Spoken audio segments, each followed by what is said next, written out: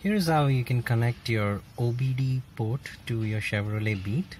OBD stands for Onboard Diagnostics, and with the OBD port connected, you will be able to know the status of your engine, and if you notice any lights on your instrument cluster, then such as an oil or an engine check, and that fault code will tell you what is going wrong with the engine.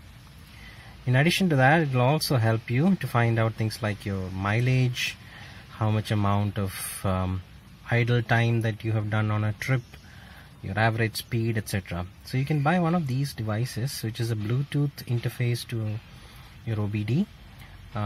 You can purchase it online, any website like Amazon or Flipkart, for around 600 to 700 rupees, or you could also visit a car accessories shop and get one of these.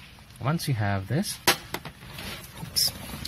you have to connect it to your OBD port, which is near the accelerator pedal in your Chevrolet Beat. Yeah, it's right there.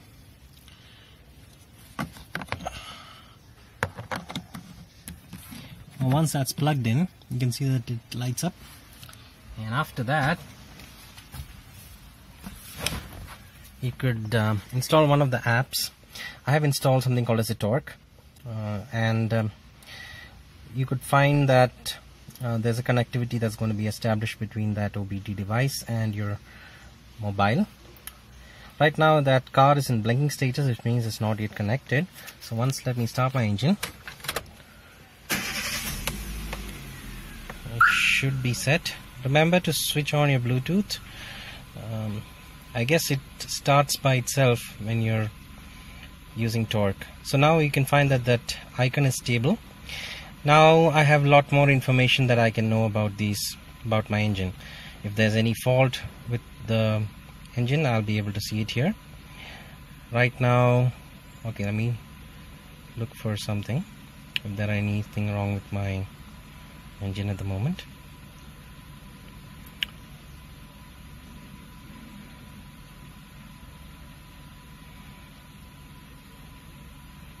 Another option I have is I can even look at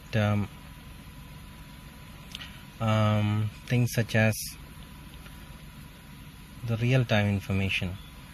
For example, it tells me that the current RPM is 673, and if I just raise my accelerator pedal, you find that this thing goes up.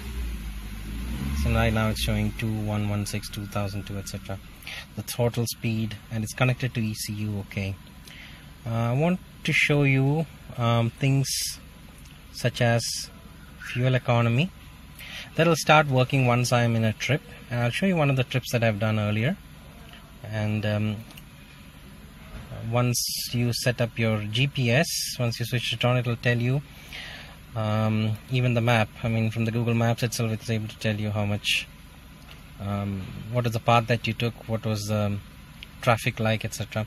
So I've driven it on my last trip. I've driven about 12.13 kilometers, and I consumed 1.1 liter, and I wasted this much, 0.02, and I spewed out about 2.56, and my entire average speed for the trip was about 30 kilometers per hour. A pretty useful device to know where exactly your driving needs to improve as well.